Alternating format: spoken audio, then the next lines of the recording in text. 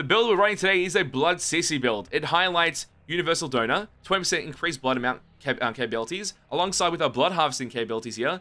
You're going to gain at least 40 plus blood per bucket easily. And then having Blood Runner as well, because you're always going to be above 50% of blood vials or blood account on your character. That means you can actually use your stamina more often in the game. And then you're feeding them blood to Grandpa continuously, getting Grandpa to level 5, and then he gets excited and he does his sonar pings even quicker, giving you more information to pretty much keep going around the map.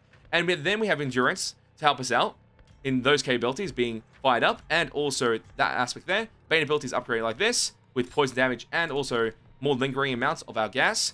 And we have this is our skill tree. Some random rerolls here and there, but it should work out pretty darn well. So let's jump into the action.